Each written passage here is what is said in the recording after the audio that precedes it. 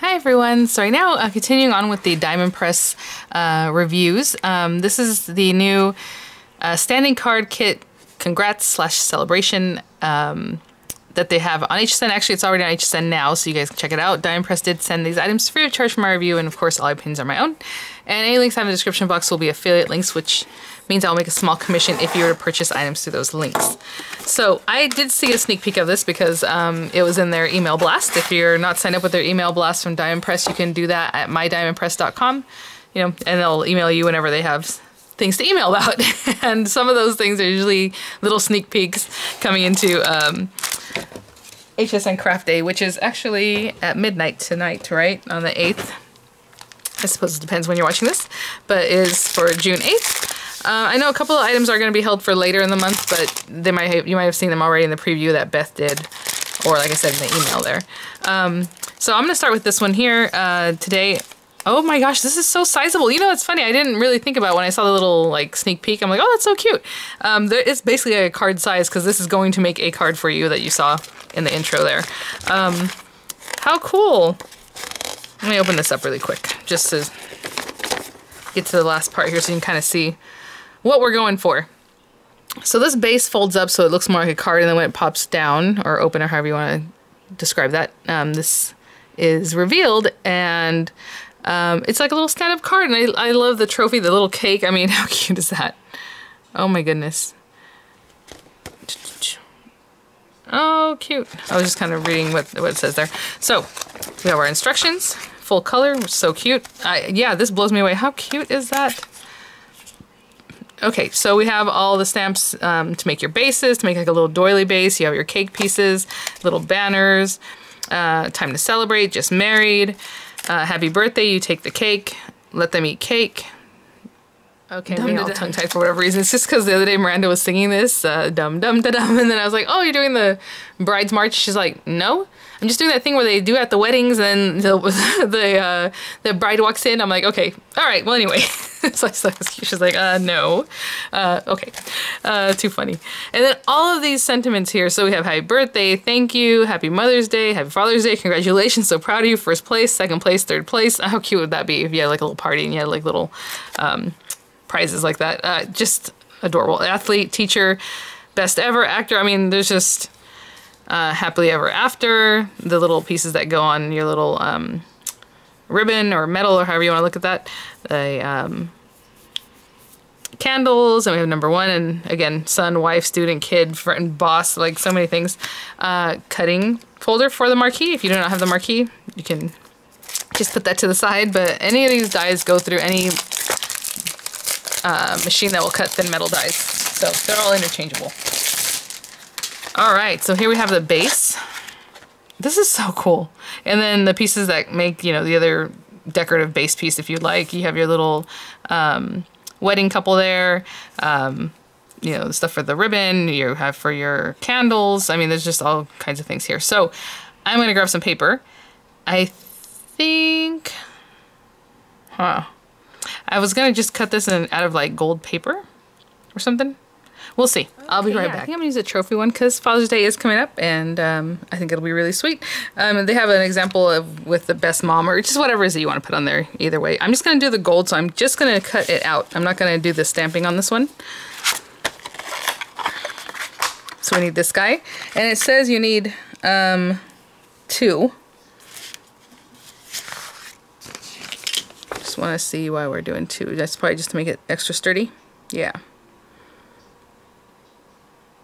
Okay, perfect. So I'm going to cut 2. I do have this matte metallic gold. I think it'd be like really cute and really, really shiny gold too. That'd be awesome, or like silver or whatever color. But, and then we need 2 of the standing base, which is this guy right here. And I'm going to put it like on a wood base so it looks more trophy-ish. I have this brown paper, and then I recall that I had this really cool stamp in this older set from Diamond Press. Look at this. The wood grain. Oh my gosh. So I'm going to take this. I'm going to pick like a dark brown color. And I'm just going to stamp on here a few times. Let me get that ink. I'll be right back. So what I'm going to do is stamp on this paper first just to get some wood grain. And we need 2 of them. So I'm just going to stamp it randomly. I think it'll cover the whole thing either way, so I'll just start like here. I'm just going to stamp across this whole page just so that I have that down, and then I can cut it out. So I'll be right back. I'm just going to do the same thing you saw me do, but across this whole page. Okay, so I'll cut the two from here.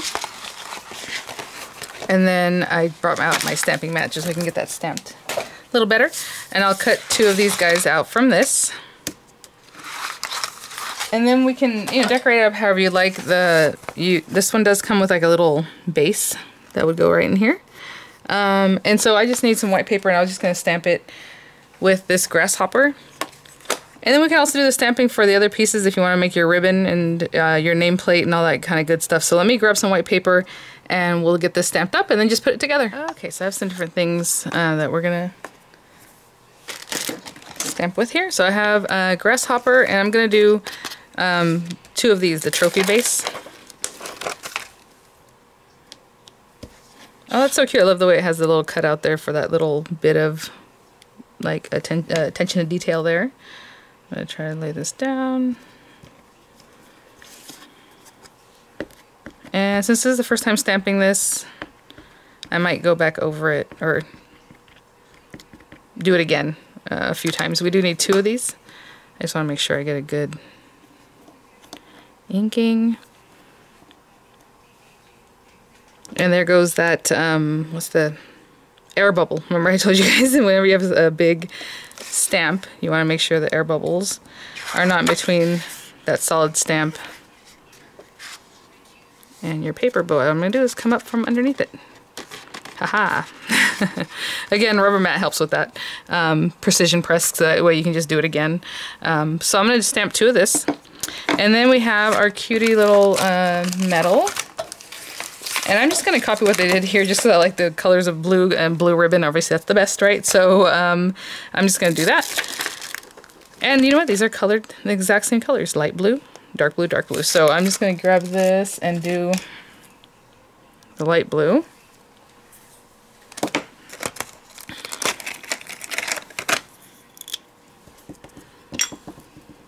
I'm just going to scrub the top of that.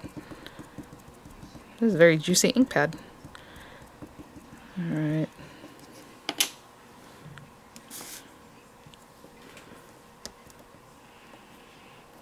Just letting that soak in there. So cute. And then I need to stamp out, let me remove this, with the dark blue ink. These two here.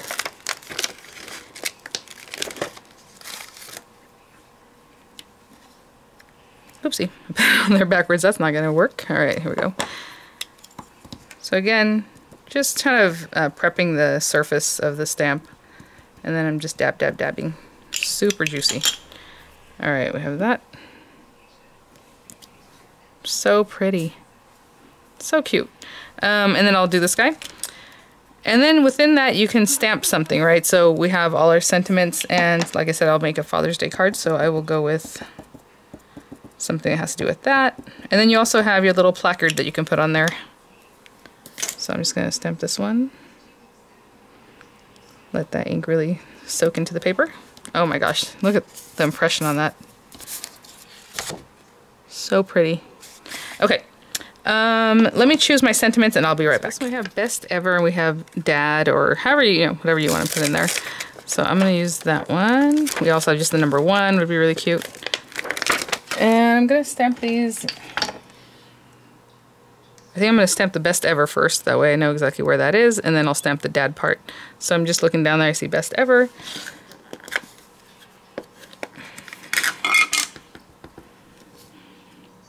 I'm just looking right down there.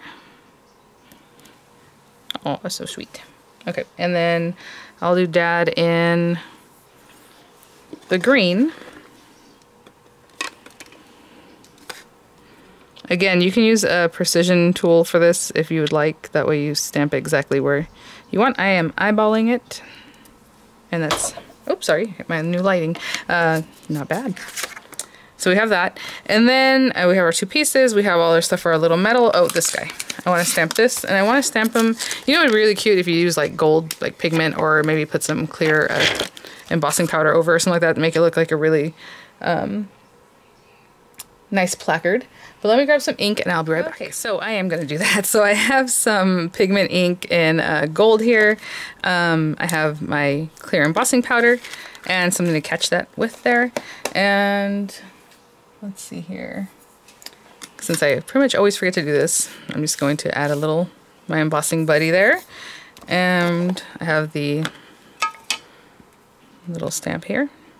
And we're just going to ink that up really nice.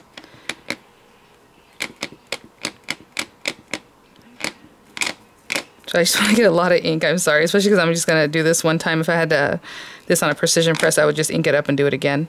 But we really want to get that ink on there. Okay. And it is a pigment ink. You want to do this probably with the pigment ink, and it takes a little while to dry, so actually it takes a long while to dry, so you have time to get your embossing powder on there. If you want to stamp it in clear, you know, watermark ink, you can do that, and then put gold embossing powder, and you'll still get the gold effect. Let me put this guy away.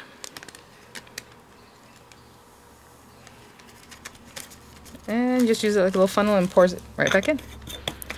Alright. And then I'm just going to hit it with my heat tool here. And with the heat tool, as soon as, you know, it takes a little bit to warm up.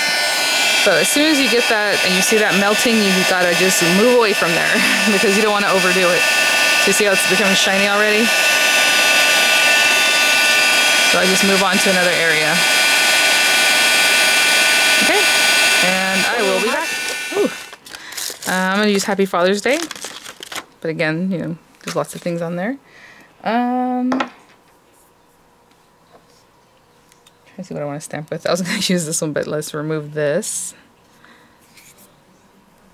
And we have Happy Father's Day. I'm going to put it on this opposite side just because I don't want to get the ink, that over stamping I have on there. And I just use some black ink. And again, I'm going to eyeball it, but if you want to use a tool, a stamping tool would probably be best. And I'm trying to look straight down here.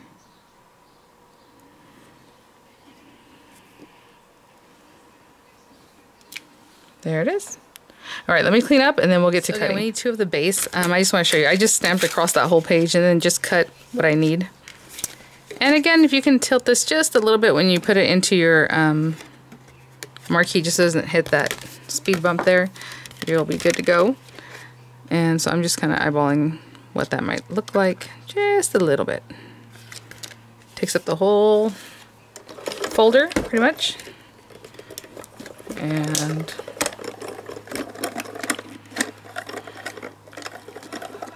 I'm going to crank that through.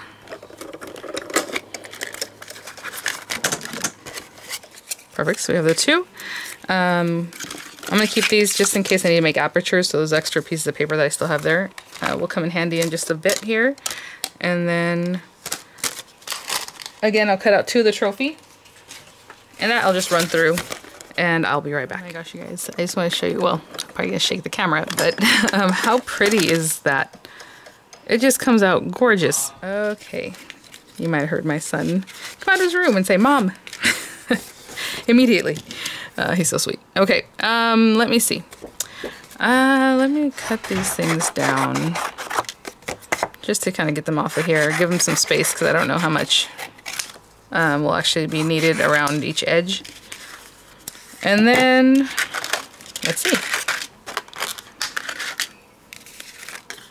So yeah, I mean, I can eyeball this. I think we can eyeball it pretty good. It looks like you can see right through. I mean, I can see right down in there and capture that. So I think that's what I'll do. But if you want to make an aperture, you would just run this through with a little piece of tape.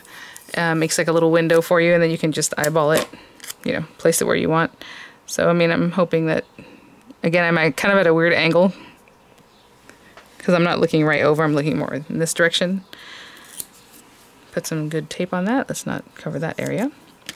And I'll do the same thing for all the pieces, just line them up, get them stuck down, and get them cut out. All these guys and all these other pieces here, and I'll be right back. I do want to show you, this one's a little bit different because this one has some area in the back that's going to get cut off, but then this area, so I'll show you right now. So I just kind of eyeballed it, but I'll use this aperture for the next one. So it gets a nice clean cut on that back side there. So I'm just going to open that up. And this is basically making an aperture for me here. And I'm just going to see kind of where I want to place that, like right about there. Normally I would have this on my table.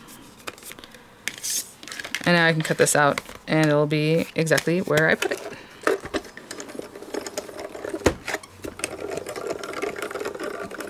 Okay. So we're going to move on to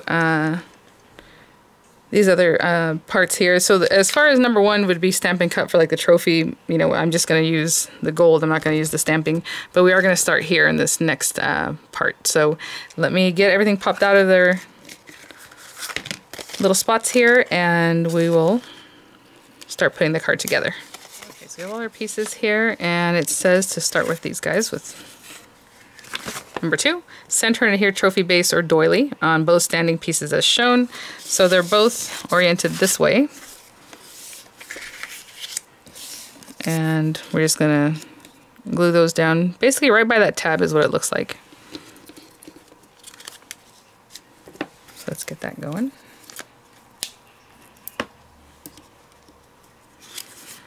And then we're gonna do some folding after that. So let me just get these down. Right there. And I will be right back. I'll do the other one same way. Okay, and then on this next part, all we're going to do is says to score on all the scoring lines and fold them all away from you. So I'm just going to go to every score line and fold it back. Same thing for the other one, and that's all we're doing on these. So I'll fold both of them. And then step 3, for the trophy, it says to go ahead and stick them together.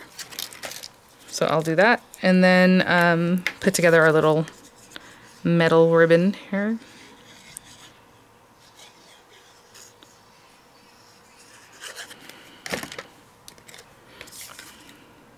So pretty.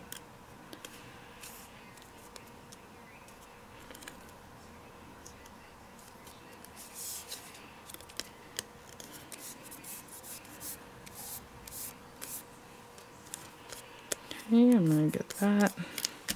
And then our little ribbon here. I did bring just one little dimensional adhesive. I probably used 2. Oops. I don't want to gouge that too much to pick it up, so there we go. Put that on here. So cute, like just like that, it looks really nice too. I'm gonna pop this on here.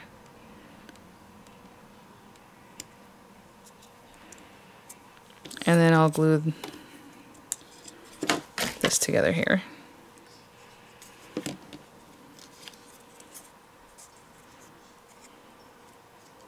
Oh, adorable.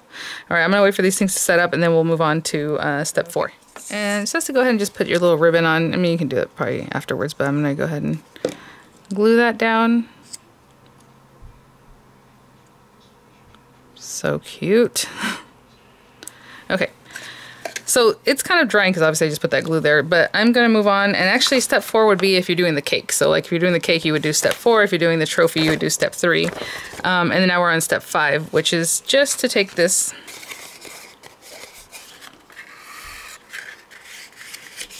and on one side, so as you can see that little corner tab pieces down here, it has alignment pieces, like little slits that help you align this. So what you're going to do is just put some glue and that's going to help us put down our trophy, and then we're going to sandwich it, the trophy or the cake or whatever it is that you're using, in between the next piece. So I'm going to pay attention to those guidelines that we have here, and I think right about there is probably good.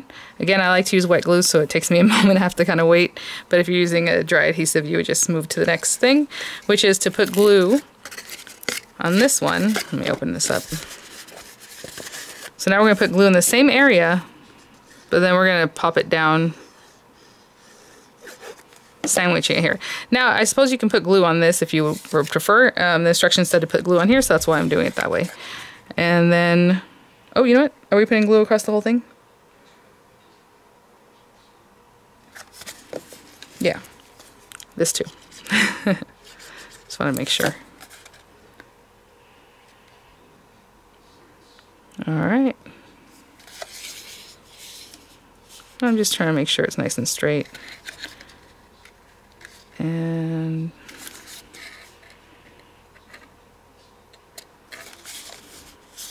pretty good. And if you look at the image there, it does show the glue all the way across that second piece, right? And this piece is just within the lines. And it says as much in the right up there. All right, I'm gonna let this settle because, again, I'm using a white glue, but I will be right back. Step 6, it says to fold up standing base as shown. Look at this. I mean, how cute, how quick too, it just pops right up. Okay, and then it says to do that, but then it says to flatten it out. So basically, you know, something like this. And we're gonna put glue on these tabs, and that's what we're gonna do to adhere. This guy here, and this one back here, of course. So, I'm just gonna do one at a time. I'll put a little bit of glue, adhere it, and then I'll put a little glue on the other side and adhere it.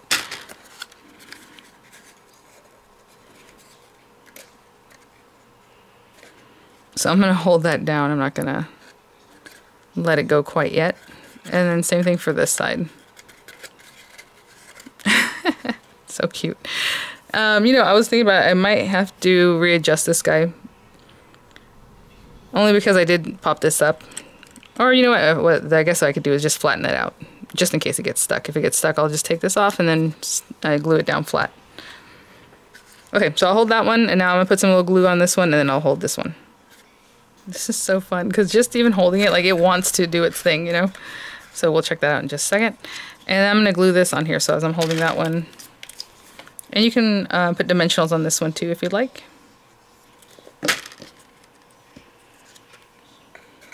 I think that's good to go.